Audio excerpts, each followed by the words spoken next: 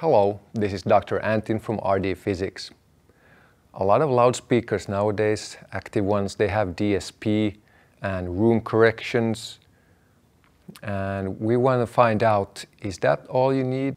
The setup we're using is a normal living room, used also as a home theater. The loudspeakers are Genelec 8351A, active monitors with DSP and automatic calibration using a microphone and frequency sweeps. And we're also applying these acoustic panels, 5 of them actually.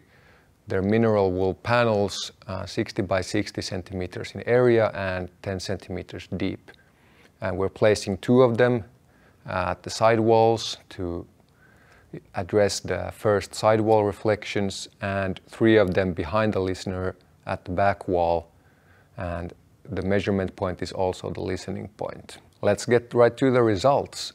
So with frequency sweeps we see that in the magnitude response the acoustic panels here bring down some of the peaks in the mid-range.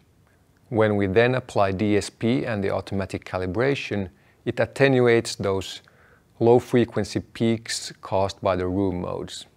But it doesn't really affect the mid-range and the highs. It only raises their level back to where it was earlier. So using DSP and equalizing for mids and highs is very difficult because the notches and peaks are very narrow. I guess many of you are used to looking at waterfall charts, which have basically the magnitude response, but also the time domain in a third axis. But actually, I find this a bit difficult to interpret and read, so I'm going to show spectrograms instead. So here are the spectrograms, probably quite difficult to read from the video, so I'll upload them to our blog so you can have a closer look and compare them. But the image above, that's with no acoustic panels and no DSP. We see a massive amount of energy in the bass domain where we have room modes affecting. When we add panels, which is the second picture, it brings down the energy across the range actually.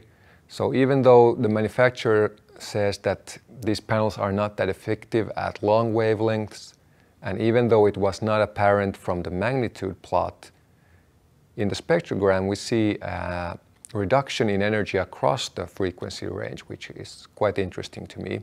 And in the image at the bottom we see that DSP, because it's reducing those bass peaks, it's of course reducing the energy in that region.